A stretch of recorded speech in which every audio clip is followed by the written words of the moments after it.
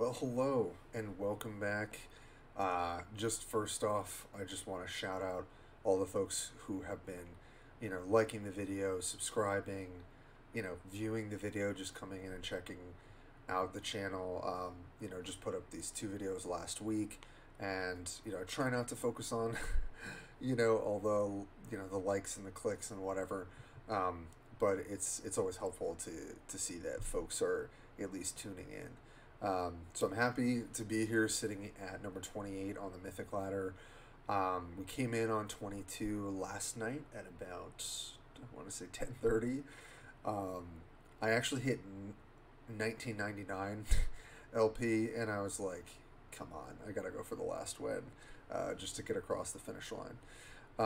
So what I wanted to do today, a little bit different. I do love gameplay. I really want this channel to be about not only builds of decks and different types of decks, but, really getting to see in real time the decision making that I'm going through.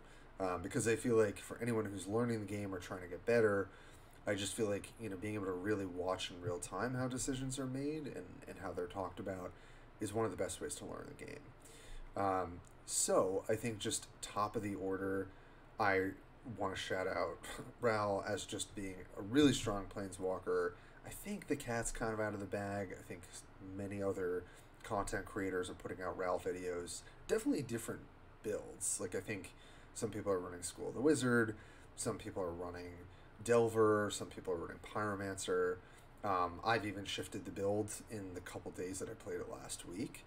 But I do think in a meta that's not solved or whatever, playing the least interactive, most kind of streamlined deck, it can be really rewarding, right? And really the whole point of the build that we have is just to be as kind of aggressive as like storming off as possible and trying to be as consistent as possible.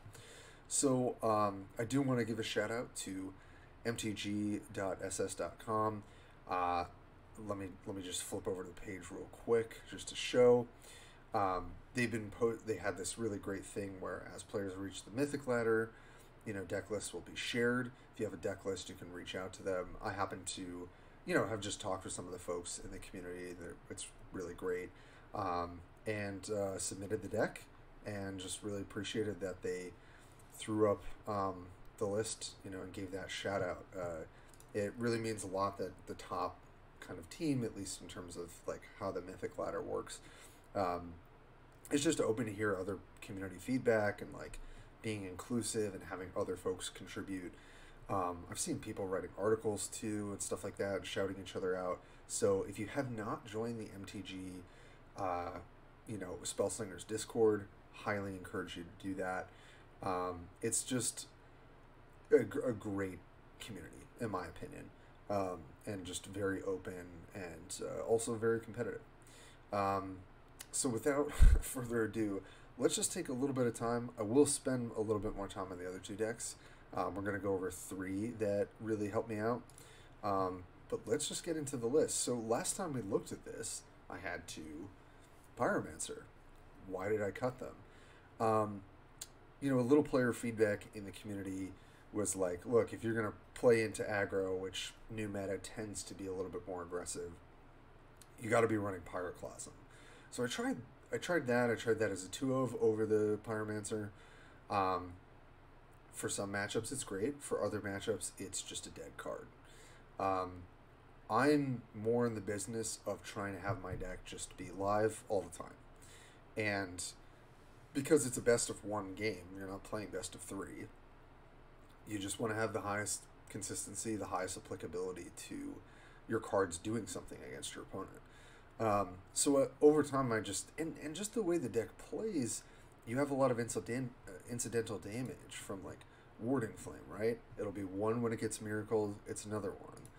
Shock as well, and Firemind Bolt, and Chaos Lightning, right?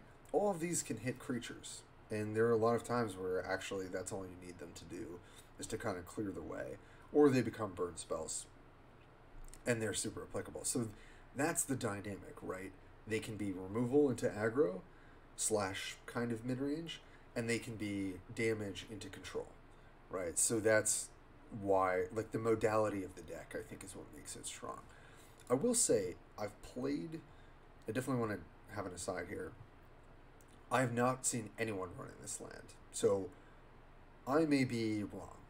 And I do think, after having played several Ral lists that run the red temporary land, that just, I think it's on turn 5, has the chance to give you a temporary card, that card might be better. And I think my thinking for that is, or at least on par.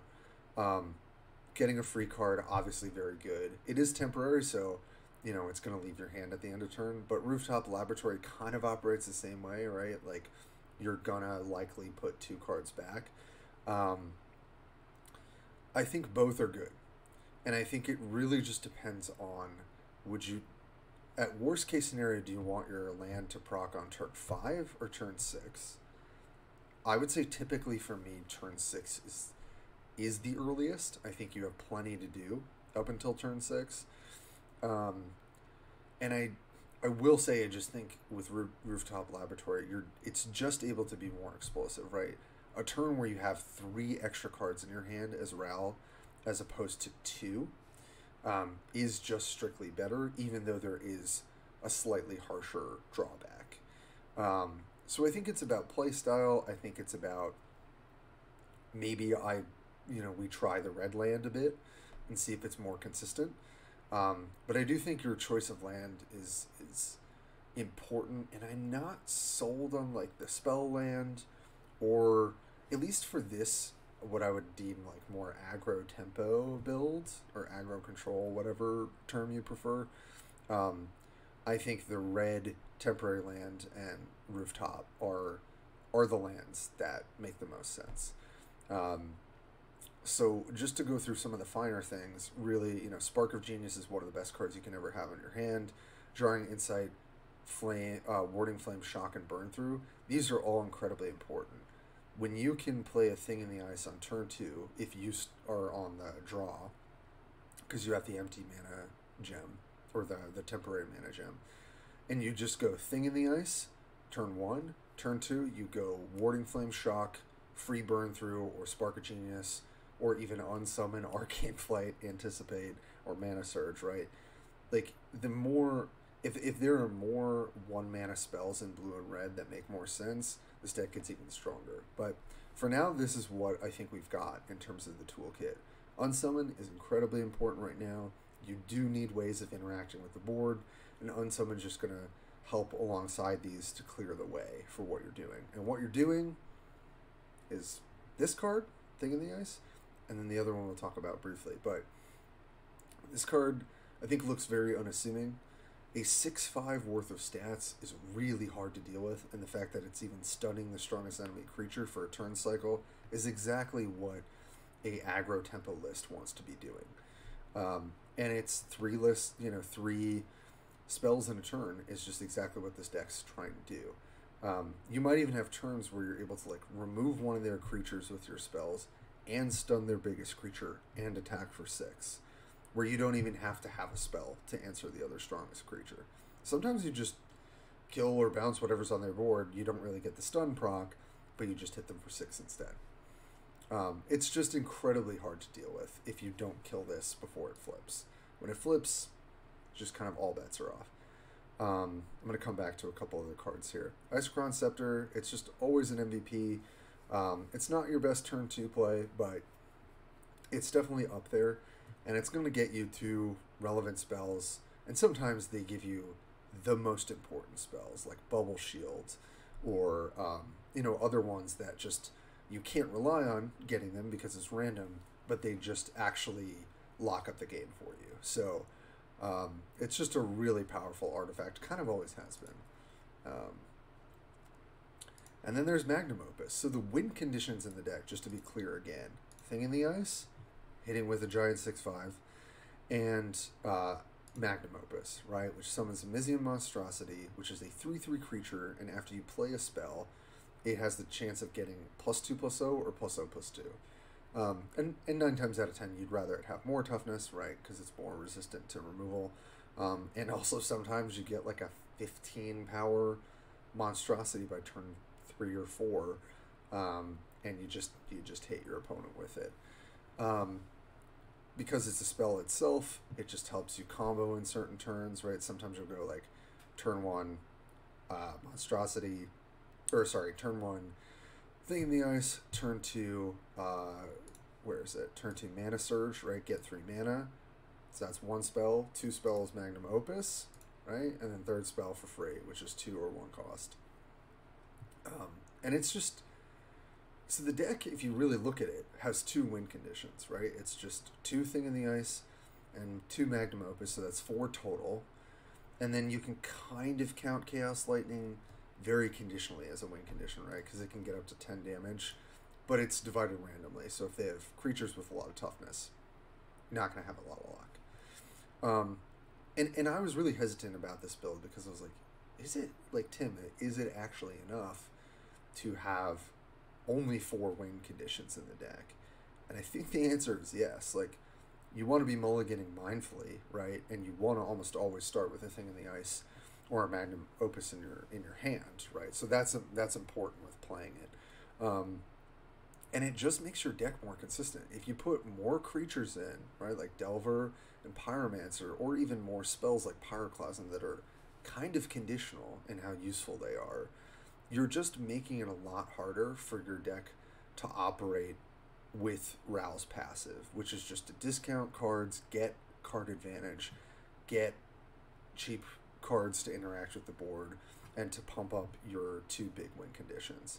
And I was even thinking about cutting Firemind Bolt, mainly because having a 4-cost spell actually feels very high-costed in this deck. Chaos Lightning is just powerful enough, and that's why you want to run it. But Firemind Bolt, at times I was like, well, would I rather have just another cheap spell? And like, part of me thinks yes, but I do think 3 damage draw a card is still just good enough. And when you discount it to 2, you can still do that on turn. Turn 3 if you have Spark of Genius, or turn 4 if you have 2 1-mana spells. So I think it's still good enough. 3 to the face often can be really relevant.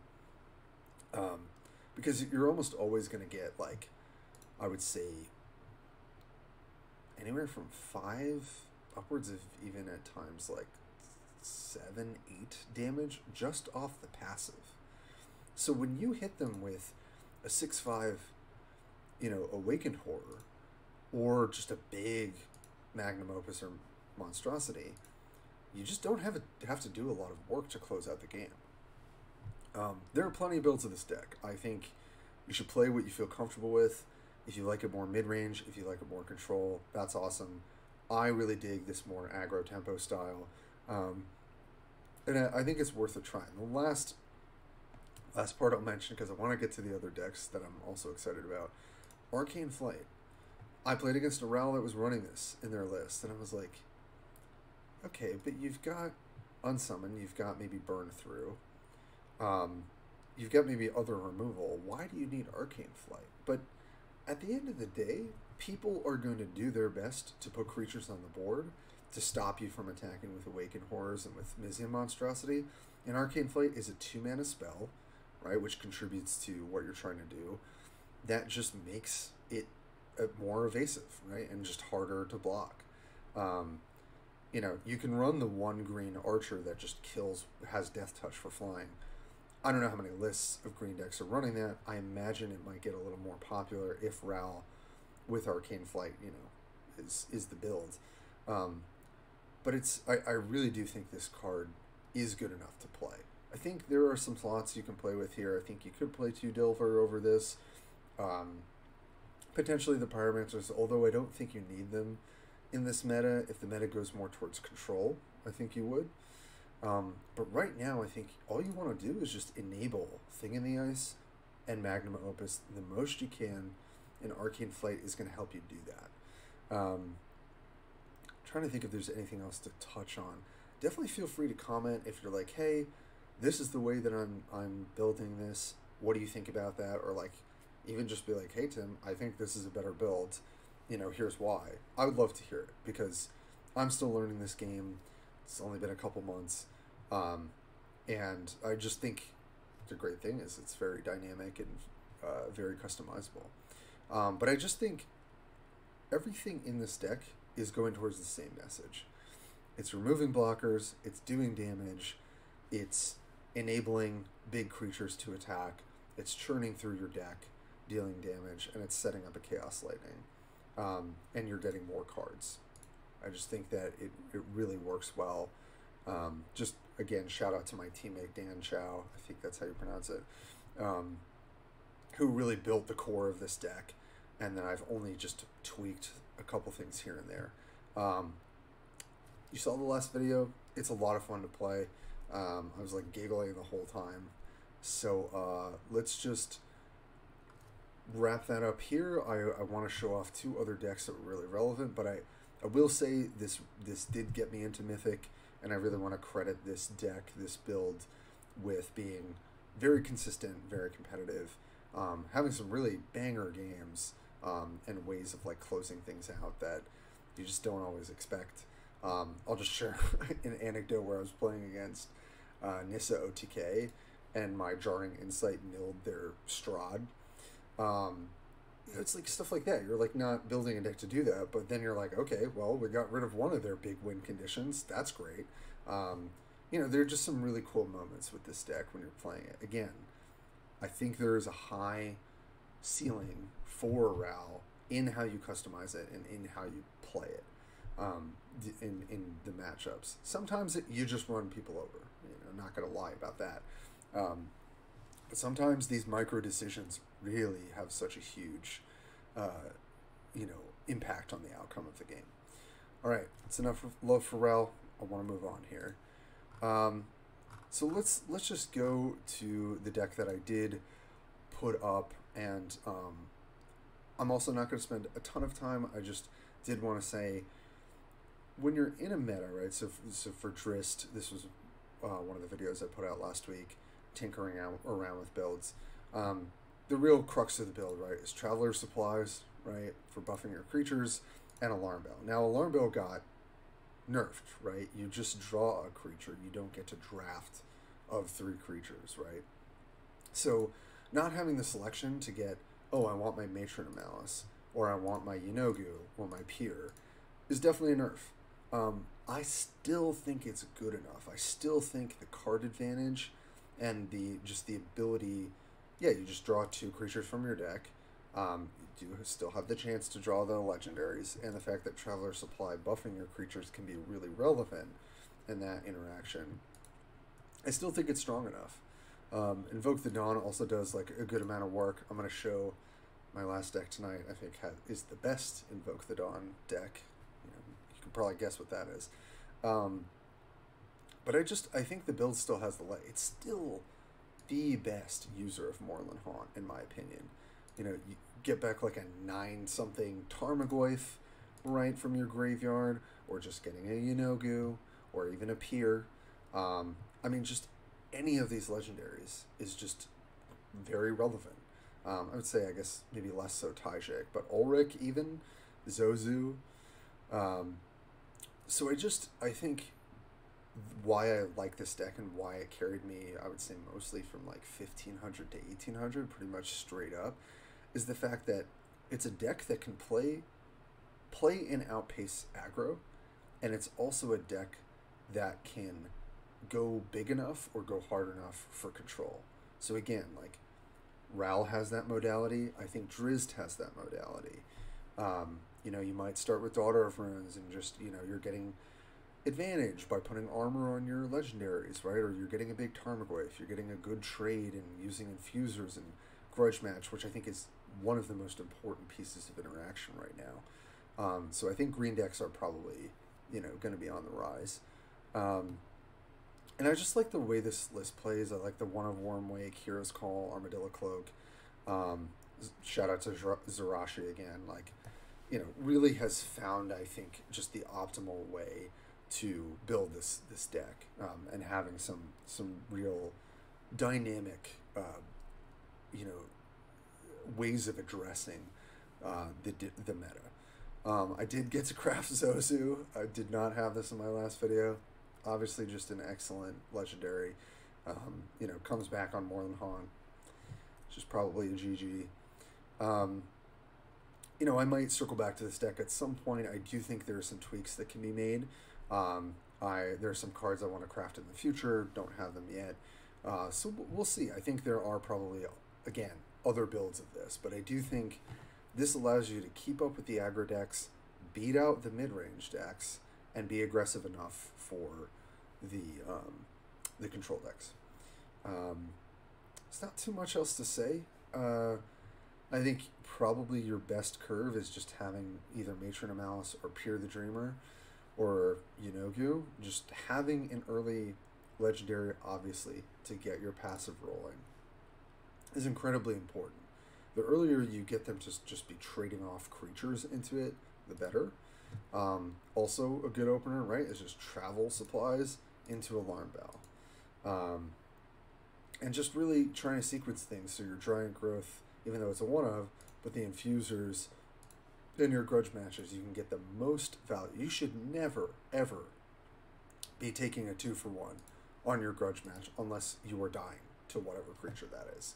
You should always be getting value out of the grudge matches to pump your creatures, survive the grudge match, and attack them. Armadillo Cloak, extremely powerful. The fact that it gives a creature ward, maybe gets it to go over another creature and you can heal it, is just a really important spell. Hero's Call, just access to another legendary, I think is really important. And Stoneforge Mystic always just does a ton of work in this deck to give you, you know, the card selection that you need for the creatures. Do you need more toughness? Do you need more attack power?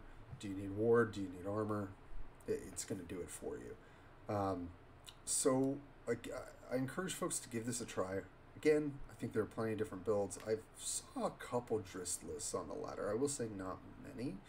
I think a lot of people are feeling that this deck, you know, with the Alarm Bell, got pretty nerfed.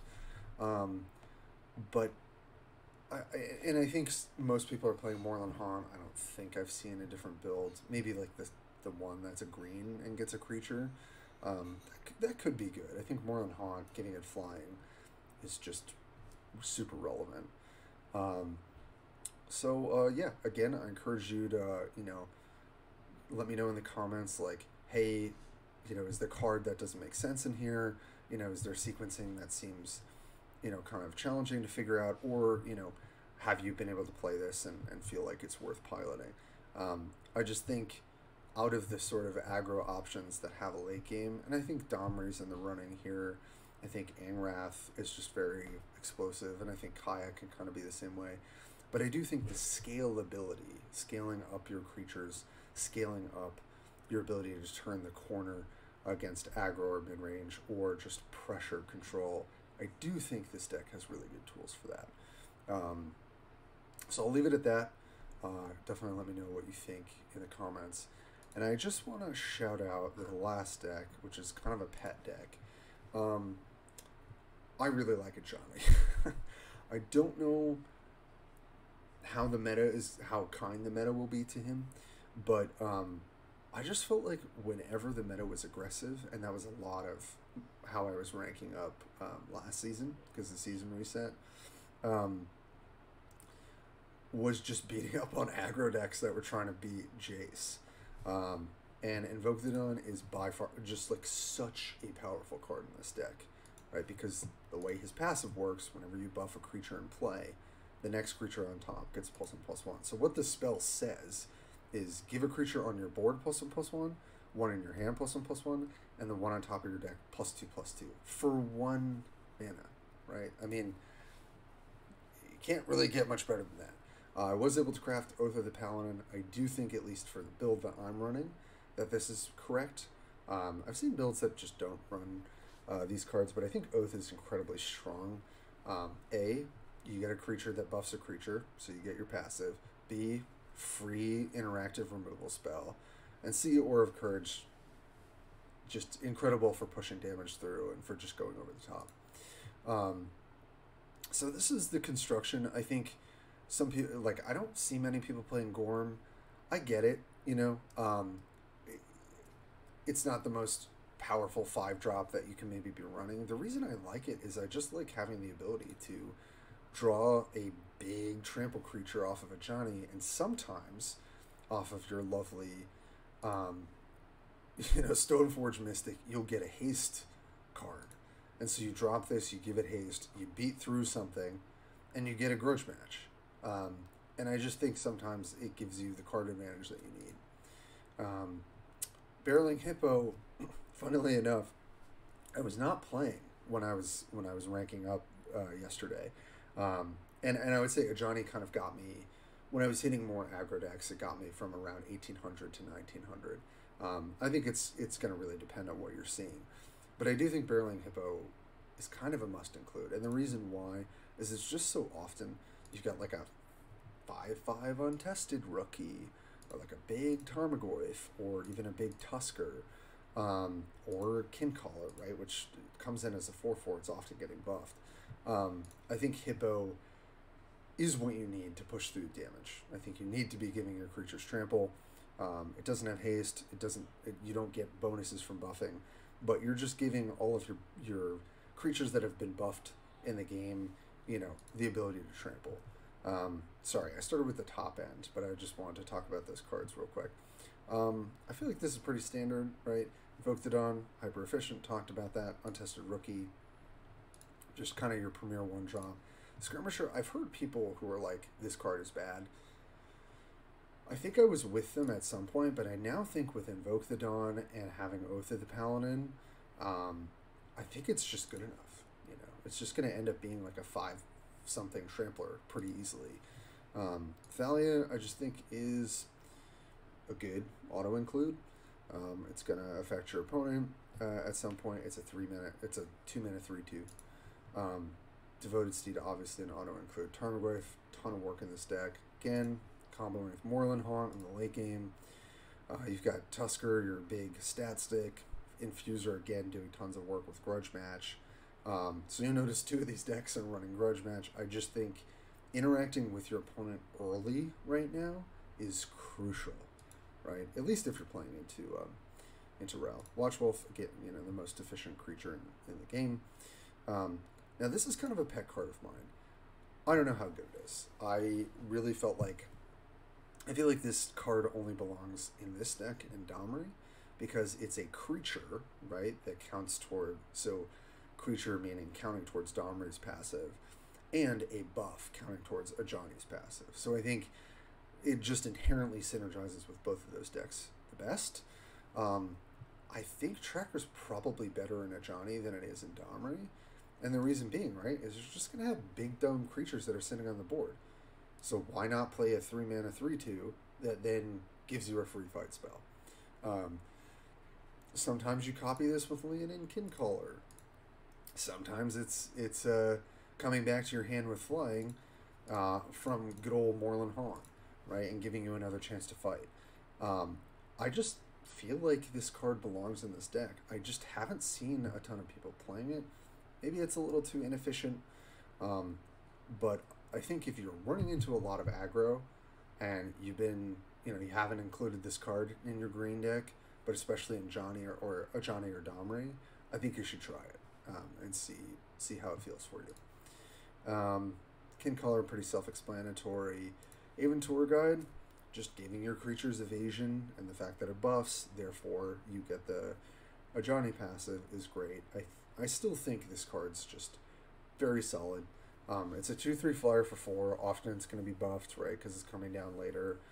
And it's just going to give your, like, Tarmogoyfs and your Watchwolves or your, Colonian Tuskers the ability to get damage in flying. Because I feel like the way Ajani kind of plays out, right, ideally you've got a 1-drop off of Oath, Untested Rookie, or Skirmisher.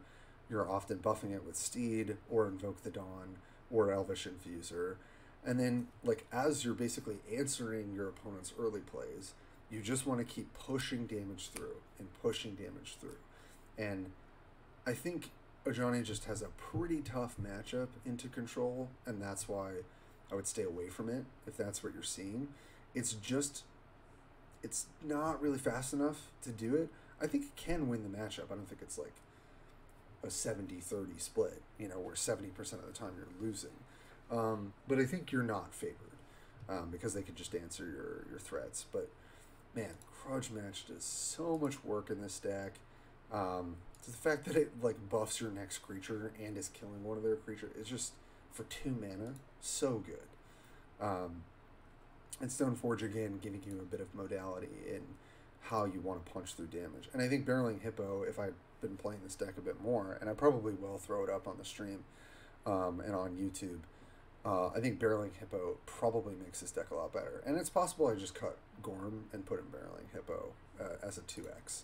But for now, I'm kind of just trying, you know, these kind of one-ofs and seeing what sort of works. So again, as you can tell, I'm very excited to talk about these decks. I would play this deck into aggro, and I think it's got a good matchup into mid-range decks. It's definitely going to hurt into the control matchup. So that's why I wanted to start with Ral, and I wanted to start with Drizzt, because I think they have answers and modality to all types of decks, whereas Ajani is a little bit more narrow, but I still think it's doing enough in the field, you know, on the ladder against, you know, 2/3 of the field, that it can be a really strong option to have. And I think some of these are interchangeable. Like, this is not a super budget friendly list because you got Oath, which costs a lot if you haven't crafted it, and there are like a good amount of rares in the list. But, you know, Johnny scales really well, and if you have access to Moorland Haunt, again, I think Drizzt is the best user of Moorland Haunt, but this deck certainly can use it well. So I think with that, I will just kind of close it out here. Yeah, again, just want to thank all the folks who have stopped by the channel. I'm so happy that I hit Mythic like right off the bat, because I do want to show those kind of sweaty games where I'm like thinking about everything, and you will see them in the Mythic ladder, but it's also nice to be like, okay, we got here, we can play a bunch of different decks that may not be like tier 1, and see how they do without kind of like feeling like we're going to go down in LP and then maybe play not as competitive matchups. I just wanted to get to Mythic so that we know that we're at least playing against folks, and I think people in Diamond and Plat and all of that are certainly competitive. I just wanted to show people as kind of high quality gameplay as I can, and I'm just super excited to show some other decks. There's just a lot, I think, a lot of possibilities right now, which means this game is so much more healthy than it was. I hope everyone's enjoying it, just playing whatever they're really liking. And I'll just close things out by saying, really looking forward to putting up, I would say, at least 2 more videos this week of gameplay with sort of the deck tech. And I think we're gonna put Ral and Ajani on the, or Ral and Drizzt on the back burner. I think I probably will put up an Ajani list. I don't have quite the cards for the probably optimal Domri list, but I might try one build that I've been looking at. But either way, thank you for stopping by. Please just be sure to like the video and subscribe. It just helps get in the YouTube algorithm. Yeah, thanks for your support, and we'll catch you next time.